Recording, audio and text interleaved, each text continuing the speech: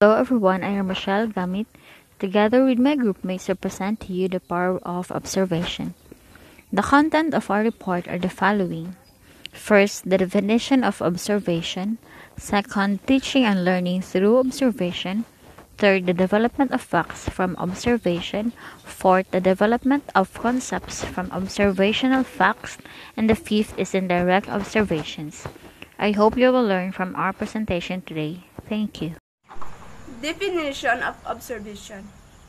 So observation is the action or process of observing something or someone carefully or in order to gain information. For example, may away.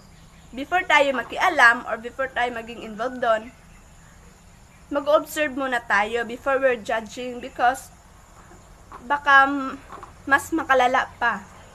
So, observation is not only using your eyes, but also it involves all of our senses. So, sa pag-observe, hindi lang mata ang ginagamit natin.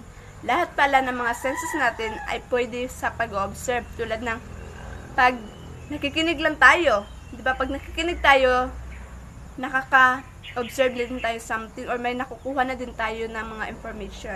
Technically, according to Merriam-Webster, observation is defined as an act of recognizing and noting a fact or occurrence often involving measurement and instrument. For example, may tanong tayo. Bago tayo magtanong, mag-observe muna tayo kasi minsan, by observing, nakukuha na natin yung sagot. Tulad ng subject sa math, di ba mga problem solving doon? Tapos may mga example. So, pag tingnan natin yung example, nakukuha na natin, nalalaman na natin kung yung sagot. So, instead na magtanong, mag-observe muna tayo kasi minsan, sa pag-observe, nakukuha na natin yung sagot. So, observation is essential in science.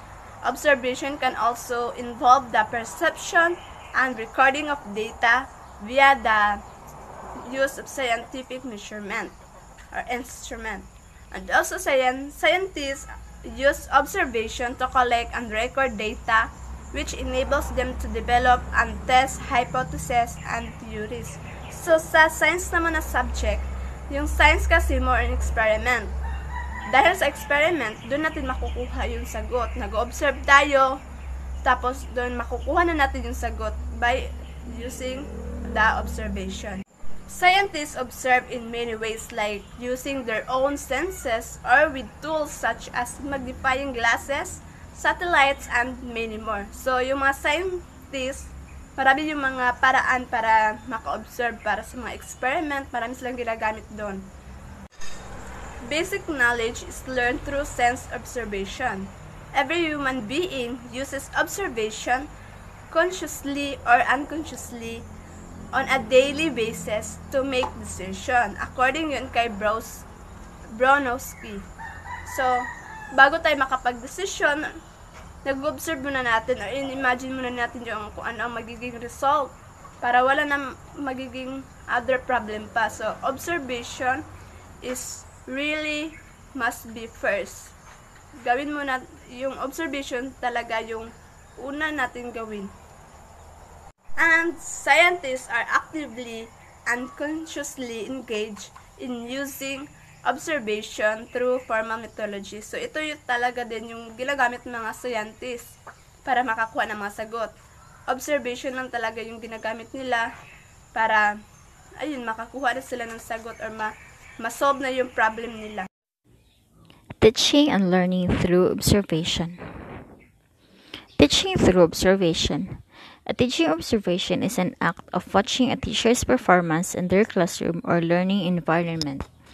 Teaching observations are a quantitative way of recording and measuring teacher behavior and mastery by systematically watching and recording them in action.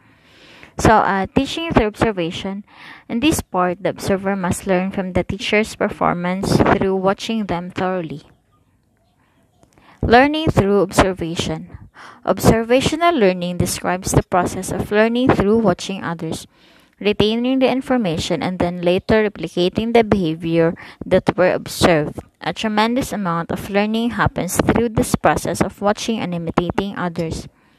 So, learning through observation, the observer will imitate the model's behavior if the model possesses characteristics such as talent, intelligence, power, good looks, or popularity that the observer finds attractive or desirable. So, there are four processes of learning through observation. First, the attention. Second, the retention. Third, the production. And lastly, the motivation. So, attention. Attention, this process is influenced by characteristics of the model, such as how much one likes or identifies with the model, and by characteristics of the observer. So, attention, in this process, the observer must pay attention on what is happening around them. Second, the retention. This process depends on the observer's ability to code or structure the information in an easily remembered form, or to mentally or physically rehearse the model's action. So in this process, the observer must observe and also remember if what is the model doing. Third is the production. Observers must be physically and intellectually capable of producing the act. In many cases, the observer possesses the necessary responses. So in this process now, the observer must be ready and capable of doing the act to avoid any harm. Lastly is the motivation. In general, observers will perform the act if they have some motivation or reason to do so. The presence of reinforcement or punishment, either to the model or directly to the observer, becomes most important in this process. So in motivation, in this process, the observer will perform the act. So in general, both the attention and retention are for learning the model's behavior, and the production and the motivation are the ones that control the performance. Development facts from observation. Why observation is important to the scientists? Usually, they attempt to find answers for the questions by looking the pattern in nature, numbers, and controlled experiments. These patterns are detected in data collected through the uses of senses, which we call the sense data. Patterns are interpretation of the observers of the collected data.